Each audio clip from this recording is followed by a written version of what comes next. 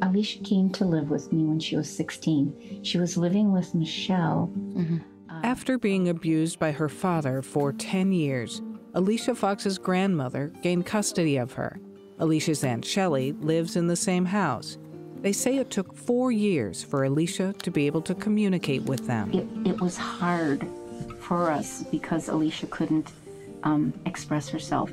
So I remember one night when she was having some bad night terrors or PTSD was going on or flashbacks, and she was curled up in her bed in the fetal position, and she just wouldn't speak or anything, and that was when I first got her, and I literally didn't know what to do. So I just pulled a chair from the kitchen and pulled it next to her bed and just sat there in case she would get up or need me, or, so sometimes it's just a matter of being there. Even if you don't think you're making a difference, just have to be there. I knew even in my darkest times that they were there. I'm not concerned about whether somebody is gonna hurt me or whether I'm not gonna have food on the table or whatever the array of situation might be. I can go home, I go home with my dog, I go home with my family, it's a loving environment, and that's where people can strive. When they have connections, they strive, and when they don't get their needs met, and my needs were met in times 10. So that's where healing can begin. That's where your recovery story can happen.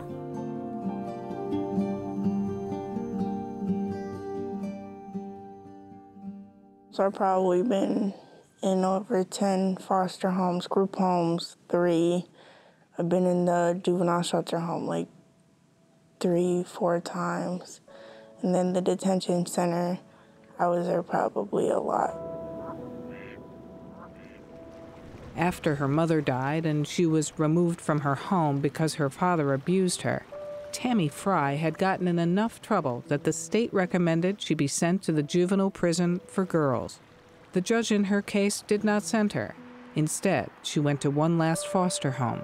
She is now aged out. When I get stressed out, sometimes I just pray to my mom. I don't know, it makes me feel better.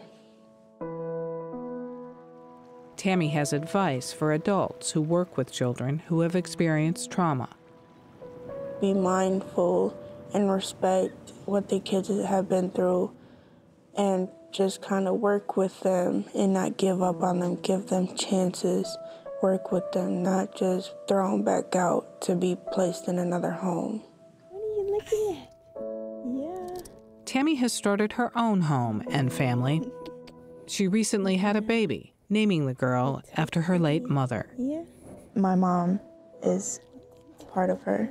I really do believe that. Excuse me. I want her to have the life that I never lived, that I never had. She's my everything. I would do anything for her.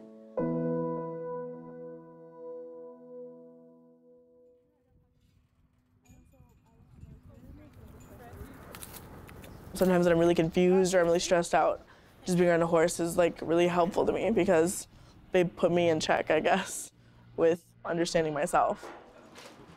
Reina Saldana says she learned more about how to find calm and be able to pull herself back from violent outbursts after coming to understand her trauma resulting from abuse and then repeated placements where she was physically restrained, including the juvenile prison for girls. Speaking about it sometimes is really raw for me because I haven't even really worked through a lot of it, But with the help of caring adults, Reina worked through enough of it that she graduated from high school and never entered the adult prison system. Got it? She says when she was a child, no one seemed to understand her behavior was the result of trauma. Today, she understands she is resilient. I don't think giving up is really an option because I feel like I have a lot to say that other people may not have experienced. And I really hope that if I keep going, pushing through my things, I can help those other kids, the other kids I roomed with in these facilities and the other kids I watched be restrained when there was no need for it, but I knew that, but the facility didn't. Awesome. Good girl. I started doing speaking and being able to say my story. And it took me a while to even decide to do that. Because I was like, no, I don't want people to know. Like, I don't even want to think about it. I am still today, as an adult, working through things that happened to me when I was 10. We got this.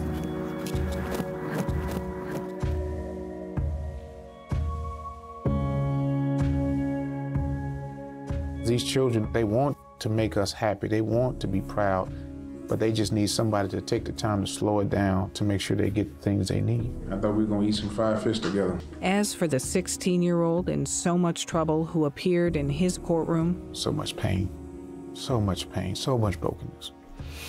Judge Everett Mitchell just wishes someone, anyone, had taken the time so much earlier to see the trauma and help set the boy and others like him on a better path. I really have embraced the idea, like Frederick Douglass said, it is far easier to build strong children than to repair broken men.